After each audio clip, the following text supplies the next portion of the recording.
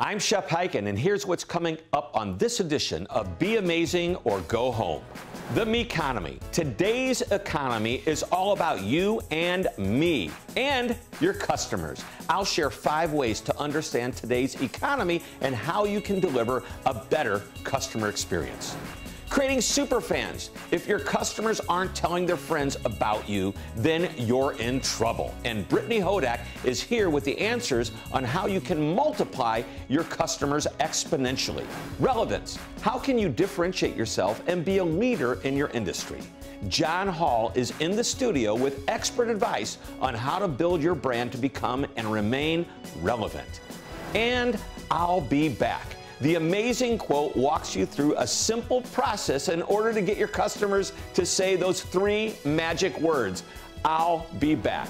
So, are you ready to be amazing? Stay tuned for all of this and more on Be Amazing or Go Home.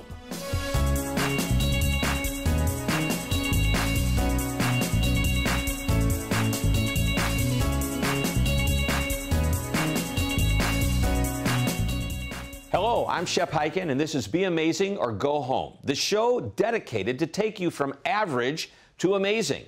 Customers expect more, want to be treated better, expect you to know them, demand you cater to them, and give them an easy, no-hassle, frictionless experience. In today's economy, it really is about the customer, as in us, you and me. The notion of the me-conomy came from a conversation I had with Gabe Larson, the Senior Vice President of Customer. Understanding the me-conomy will help you give your customers a better experience. So here are the 5 things that customers want and expect from the companies they do business with in today's me-conomy. Number 1, self-service. Self-service options have been around for a long time, but today's customers expect more from self-service. Customers will often seek the information they need on their own, hoping to get a quick answer without having to pick up the phone, wait on hold, verify their account with the company, and more. We need to provide good, frequently asked question pages on our websites, video tutorials, chatbots that can answer basic questions, and much more. Number 2, real-time and anywhere. Customers want their questions answered when they want it, the way they want it. This could be an easily searchable knowledge base of frequently asked questions. But what happens if the customer doesn't speak the language? For example, the questions and answers are in English, but the customer speaks French. Is it possible to translate the content into a customer's language? Of course it is, and chatbots are now able to respond in the language of the customer's choice. Number 3, personalization. Customers expect you to know who they are. They expect you to know what they bought in the past, where they bought it and when they bought it, and how often, if ever, they've called in and for what reasons. Personalization always has been a nice way to get close to the customer, but now it's not an option. Customers can tell the difference between a company that knows or remembers them and a company that doesn't. Number 4, channel of choice. Having multiple ways a customer can connect with a company is one thing, but what customers really want is to use those channels as a continuous conversation versus fragmented connections from one mode of communication to another. This means having the capability for the customer to reach out via text messaging, switch to phone, and then to email, all without missing a beat. Customers shouldn't have to identify themselves again and again or repeat their story over and over. It should be one ongoing conversation, regardless of what channel or how many channels are used in the interaction. And number 5, a low or no friction experience. It's all about reducing the friction a customer goes through when doing business with a company or an individual. Every time I hear an executive in the customer service and CX world emphasize the importance of convenience, I smile. It's very simple. All things being equal, with a good product, with good service, the company that's easiest to do business with will win. Remember, the new economy is the me-conomy, and the me-conomy is all about your customers. Give them what they want and expect, or you're at risk of losing them to your competition.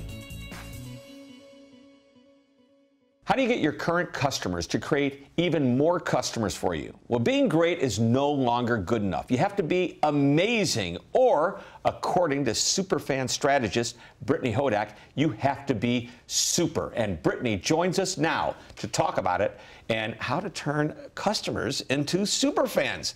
That's what it's all about. Welcome to Be Amazing or Go Home. Thank you. I'm so excited to be here. All right, well, let's jump right into it. A huge business threat to businesses everywhere isn't on leaders' minds nearly enough. So let's start there. What is that? It's apathy.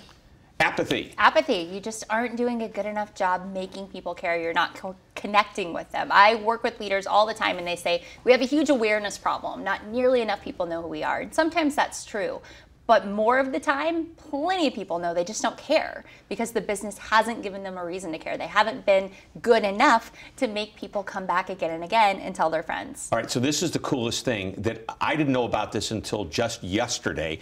My results from my study came back. We interviewed over 1,000 consumers, and the number one reason people leave is apathy? Apathy. There you go. So spot on, wow. Spot on. It is a huge threat, and it's funny that people aren't talking about it. And you know, sometimes we hear about attrition or abandonment, but it's at every single step of the customer journey. You've got to make people care enough to come back, or as you would say, be amazing, or they might go home. Yep. And so how do you do it? So that is the million-dollar question, right? And the secret sauce looks a little different for every company because you've really got to start with your DNA and create an amazing story. I do have a shortcut. Are you interested in the shortcut? Let's go with the shortcut. So I like to talk about the idea of being super, as you alluded to before. And super is my 5-step system that can teach anyone to do a better job with customer experience. And the S in super stands for start with your story.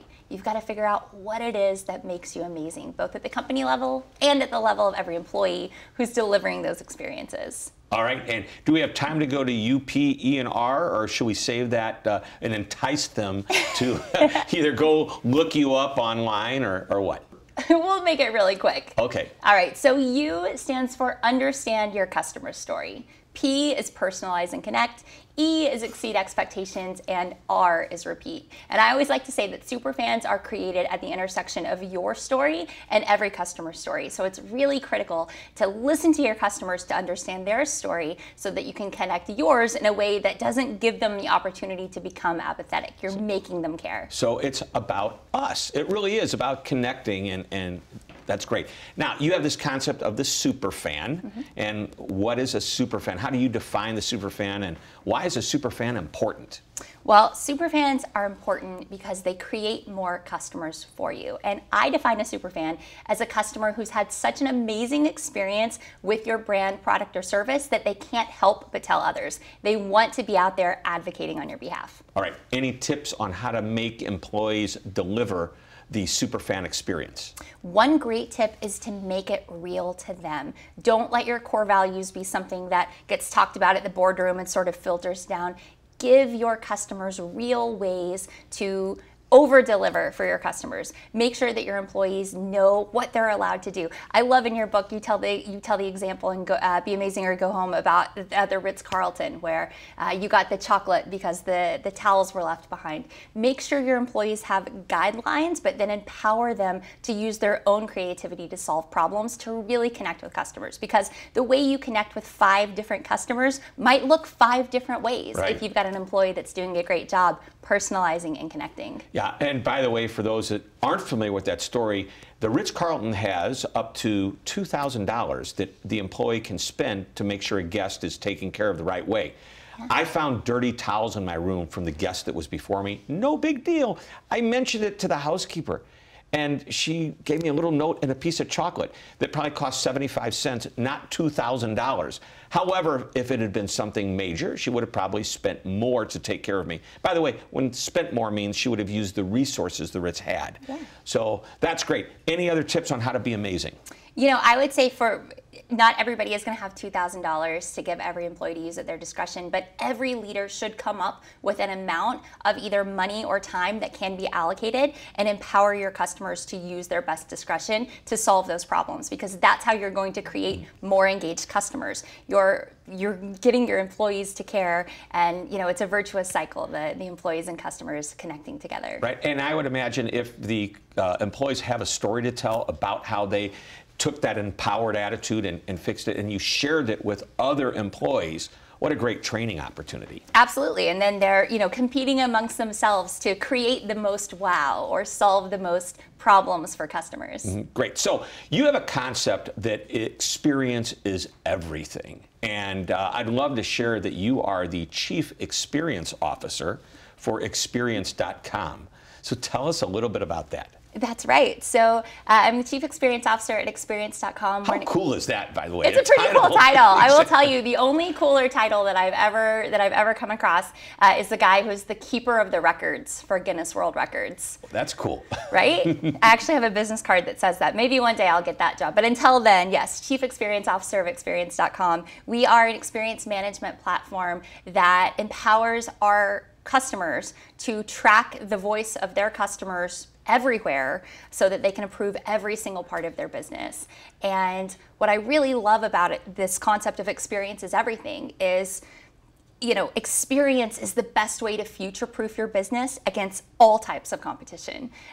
Current competitors, future competitors, the experience that you create, the feeling that you evoke in your customers is what's going to set you apart. And the inverse of that is also true. Everything is experience. So experience is everything, but everything is experience. Every email that you send, every marketing message, every customer interaction is an opportunity to be amazing. Every interaction. Every interaction. So we have just a few moments left. Is there one last tidbit of information, one nugget that you'd like to share with us?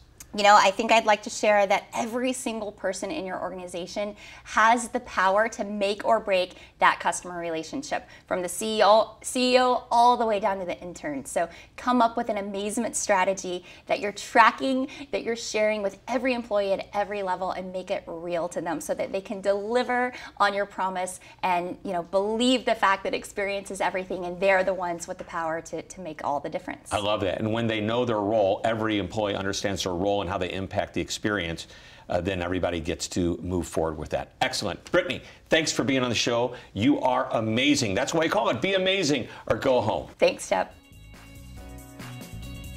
Time now for the Amazing app, brought to you by Outreach Studios. And this app is taking at-home workouts to an all-new level of convenience for its customers. Daily Burn provides one membership with thousands of different workout videos so you can mix it up right from your own home. Daily Burn designs workout programs just for you and features everything from cardio, yoga, kickboxing, muscle building, flexibility, and much more. There are even high-intensity training programs that personalize workouts for you every week with the one-on-one training experiences or even group workouts. Daily Burn also gives you the tools you need to track your progress, including monitoring your weekly goals and history, along with a weight tracker and a calories burned meter. In fact, Daily Burn surveyed its customers for the top 3 reasons they use the app. Number 3 was affordability. Number 2 was shorter workouts. And number 1 was, yes, you guessed it, convenience, proving once again that convenience is king. By providing a personalized experience and a subscription-based model with multiple self-service and technology options, all while reducing friction for its customers, Daily Burn is truly an amazing app. Staying relevant isn't easy, and brands don't become or remain relevant by accident. Staying top of mind takes a concerted approach and effort. And here to talk about how you can build relevance and ultimately own your industry is John Hall. Hey, John. Thanks for having me, Shep. Great to be here, and great to have you here. So let's start. This is the way you described your company to me. You have public relations, you have SEO, and you have thought leadership. These 3 rings, and you bring them all together, and that's what makes relevance happen. Yeah, well, when you're looking at digital leadership or owning your industry through a customer or somebody looking into you, whether it's, you want them to trust what they're looking into. Because a lot of times you're not Apple, you have the standout product you've been working on for years. They look at companies and they say, how can you differentiate yourself? How can, whether it's as a leader or as a brand. And what I see mostly is that people do these siloed strategies where they're like, we'll be really good at PR, we'll be really good at paid marketing, we'll be really good at different things. And what I try to do is almost exactly how you described. In a Venn diagram, look at PR, look at thought leadership, look at SEO. And the better PR and naturally you do that, the better SEO will do. The better thought leadership is where you're getting your leaders quoted and talked about, the better SEO will do. Google is extremely smart, and so the more natural strategies you use to own your industry, the better you're going to be rewarded, and that's why you have to focus on all three at the same time to get that full benefit. Right, it takes all three. And by the way, I love your company. It's called Relevance, and relevance.com. How cool is that? Experience.com, relevance.com. You guys own your words, you own your industry. And I think that's part of it too. To be relevant, you have to have the right name. People have to understand what it is that you do immediately, right? Yeah. Yeah, exactly. And that's where, like, when we first acquired that domain, it was simply because we said we want to commit to owning this industry, and that's what a lot of companies and people don't do. They kind of they don't go all the way into committing that we want to own this industry, because to do that you have to actually say, okay, we're not just going to be limited by budget here. We're not going to just do something for a quick 3 months and stop. There's this vision together, and it's across the team. It's not just the leaders believing in it, but it's the middle managers, the people, the entry-level people. The more they understand that vision, the more you guys are all working together, and that's why, like, any employee, even like when there's a message you're trying to get out and engaging your employees to share that content out, a lot of times people say, oh, I want to be in the Wall Street Journal, I want to be in these pubs, where I'm like, I've seen a bigger benefit of somebody just doing a good engagement strategy where they create articles, they have their employees share out, then they get PR to naturally link to it, and they get a better benefit than getting in the biggest publication out there like the Journal. Right, I love that idea, and I know there's a way that you focus on your website becoming a digital leader, if you will, and that's part of it. I know engagement. Do you have any other strategies you can share with our viewers? Well, something you can do, like, and you can just type in, the viewers can type in like virtual keynote speakers. That was one of the things I wanted to own. As soon as this happened, I was like, oh my gosh, like it's going to be pandemic, which is hopefully in a rear view mirror very soon. Yeah, I remember you did a great article on virtual keynote speakers. Well, it's one of the things that, yeah, the pandemic made it very hard to speak in person. So for people like us who speak a lot, we had to get innovative. And I went to my firm and I was like, hey, what can we do to own this virtual keynote term? So we developed content around it. We ended up getting a list and we pitched that out. So when you type in, just go into Google, type in virtual keynote speakers, you'll see it show up. You'll see other content that I wrote. And because I wanted to own that, I said, hey, like, it's going to be hard to speak, so I want to own the term virtual keynote speakers. And my company, which obviously practice what I preach, we did that. And so I think that a lot of times people don't commit to owning terms. And so when you're trying to increase traffic, they're like, oh, like, for example, it's a really hard a hard keyword to go after. So there's no way I'm going to go up against like Amex or Chase or somebody like that. You can increase your traffic and people's paying attention to you just by going after long tail keywords. So virtual keynote speakers. I didn't go after speakers. I went after something that was very particular and targeted towards intent. And that's something a lot of people just don't think about. When they're looking at the buyer's journey and how people are interacting with your brand, they just say, oh, well, I can't do this because it's too hard. In reality, listen to your customer, find out where their journey is. What are they searching? What are they looking for? And start seeding the online kind of environment with your brand being positioned there. Because if you want to increase your customer experience, people need to come in with a lack of trust, or with a trust, or a form of trust, because when you don't have that trust formed and people doubt it, then what ultimately happens is that they're going to come in and they're going to have a very short wick on your customer experience. Right. So you talked about this virtual keynote speaker, but let's give it something more generic. Let's say I'm an automotive dealer and I'm in the retail world. How do I compete against all the other people in my market? You know, give me an example of what would make me relevant in that space. Well, sit down and actually listen to the customer and find out what they're searching, what are they looking at around your company, whether it's reviews or, you know, are they searching other dealers, are they looking for cars, and start creating the content around that to seed the industry. As simple as it is, some of the best success stories I've seen are like Marcus Sheridan with, he did a pool company where he created content, found out where all the buyers were going, and he seeded the industry. That's a great story. What Marcus Sheridan did, he had a pool company, and he said the top 10 pool companies in the area to do business with, and of course his pool company was there. Yeah. But it forced all the traffic to go. That's brilliant. So that's one example, and so I love that. And if I'm a car dealer, and safety is real important to people, the safest cars you can buy in the whatever city you're in. And that might be a great, or the fastest cars if you're into the fast cars. All right, we have just a few moments left, and I always ask that final question. Give us one last nugget. But this time I want it to be a nugget on what we can do to be relevant in our space and to our customers. Okay, so this is just a term I want you to remember. It's content triggering.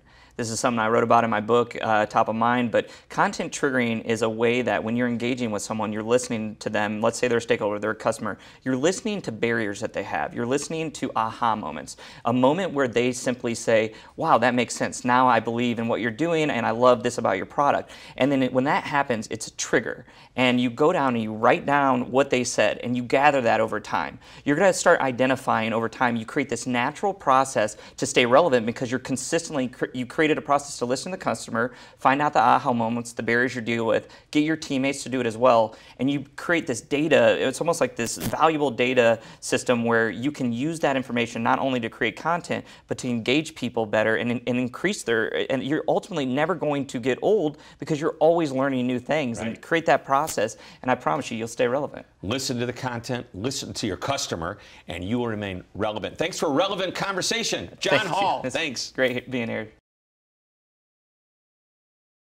Well, it's time to hear from you and time to Ask Shep, which is brought to you by Outreach Studios. Now, you can find me anywhere on the web, including these social channels, so use the hashtag AskShep to ask me your questions and share your amazing stories. So, let's begin. John Sutherland owns and operates a photography company, and he asks, what is the best question to ask on a customer satisfaction survey? Well, there are plenty of great questions to ask on a survey. The Net Promoter Score, or NPS as it's typically called, is one of my favorites, and I've talked about that on past episodes of Be Amazing or Go Home. The NPS question is, on a scale of 0 to 10, what's the likelihood you would recommend us? Well, that's a powerful question. You can ask other questions on numerical scales of 0 to 10 or 1 to 10 and even 1 to 5. These focus on how happy customers are with the product, the customer service, and much more. All that said, one of my very favorite questions is what I refer to as the one thing question. Now, after you ask a question like the NPS question, you follow it up with an open-ended question that goes like this. Is there one thing you can think of that would make doing business with us even better?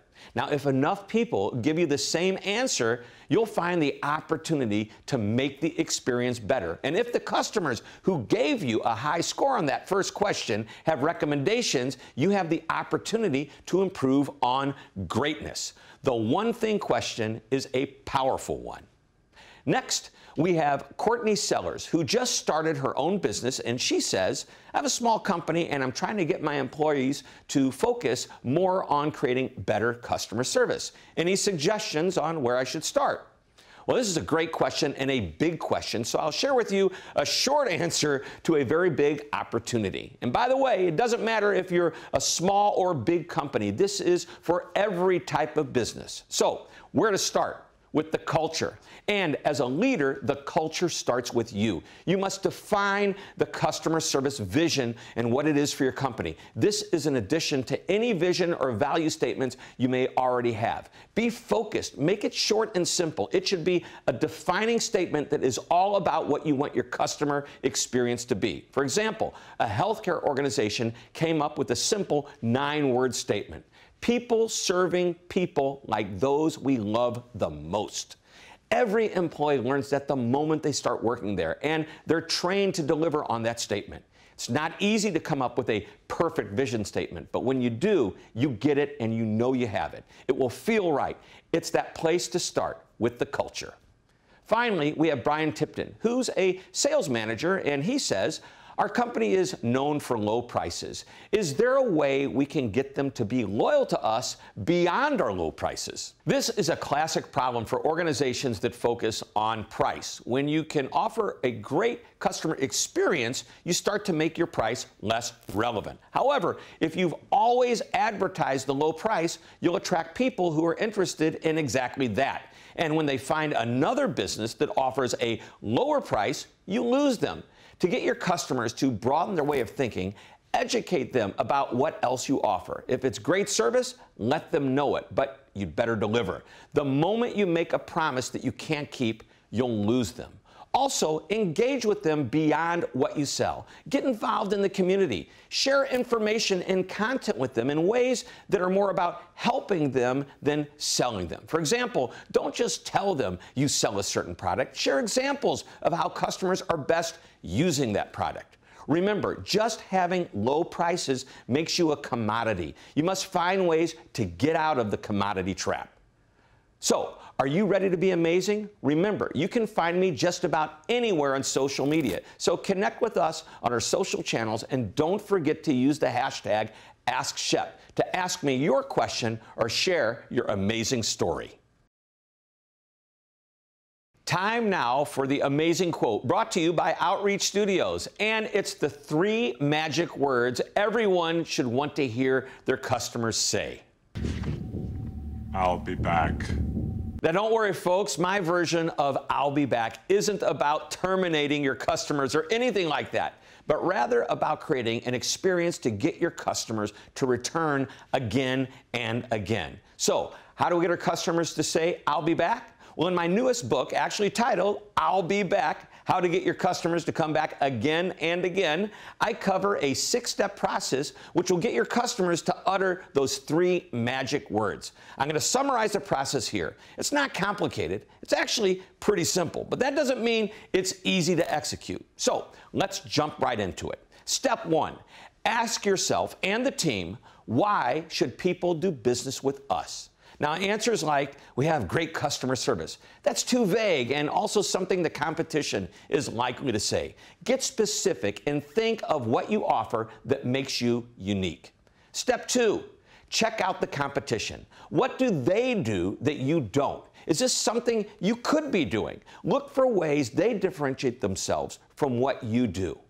Step 3, keep pace. If you discover things that the competition is doing that you're not, and you decide you want to do something similar, don't just copy their ideas. Give them a twist and make them your own. If you copy them, you'll be just like them. And if all you are is a copy of the competition, well, you're a commodity. Step 4, move beyond your industry. Ask the team, what companies, not including the competitors, do you like doing business with the most and why? Any type of company counts. Small, big, recognizable brands, and more. List reasons you like them and get ready for the next step, which is step 5. Borrow from the best. Looking at the reasons you like the companies listed in step 4, make a note of what these companies do that you don't, but could. This is a powerful way to create even more distance from your competition. And step 6, revisit your value proposition. After you've built the ideas in step 5 into your customer experience, go back to the question you started with in step 1. Why should people do business with us? You should have some new answers, even better answers that will help you create an even better customer experience. Repeat customers are gold. Loyal customers are sacred. Do it right and your customers will come back again and again. Put this 6-step process into action, along with other ideas, strategies, and tactics from the book. This is exactly what it takes to get your customers to say, I'll be back.